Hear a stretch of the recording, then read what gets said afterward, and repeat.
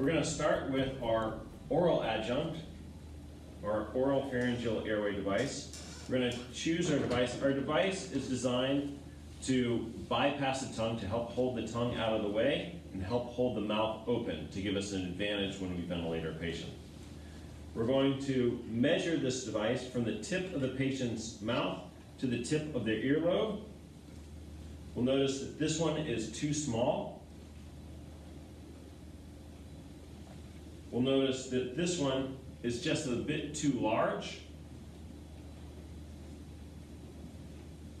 And this one is just right.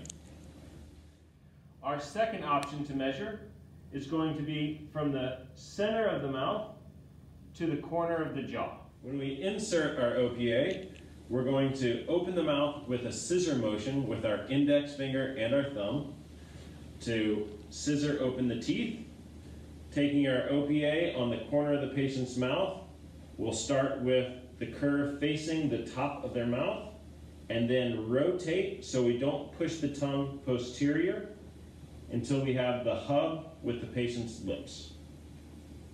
If our patient starts gagging, we're going to remove our OPA, turn our patient on the side to remove the vomit, and then suction. We have two mechanical suction devices. One, we're going to use manually. First, we will check the suction on the back of our hand to make sure we have suction. Then we're going to measure our device just the same way we measured our OPA from the corner of the mouth to the tip of the ear. We will insert our device without suction, apply suction in a sweeping motion no longer than 10 seconds as we remove the device. So we have another mechanical suction with a Yonkar tip. It's a rigid tip. It has a manual on-off hole in the rigid tip. When our finger is off of it, there is no suction. Our finger is on it. Now we have suction. We're going to turn our device on, putting our finger over the hole, check our suction. Then we're going to measure again from the corner of the mouth to the corner of the ear. We're going to insert without suction, apply our suction in a sweeping motion back and forth on the way out, no longer than 10 seconds.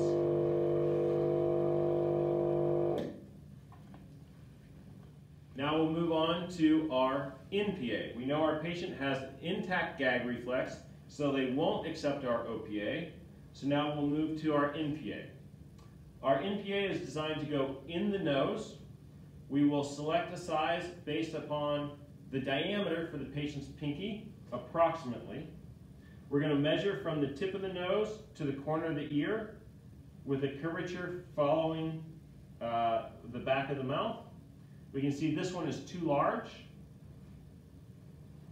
We can see this one is too small.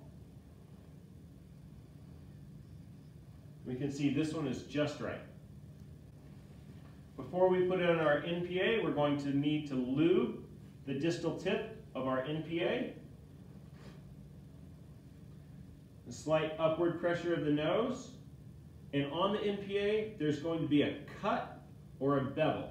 We want that bevel to face the patient's septum, the center of their nose.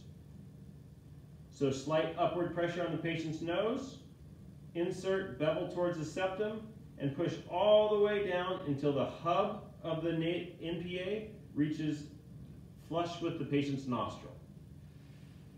That's going to be our OPA, NPA, and suction.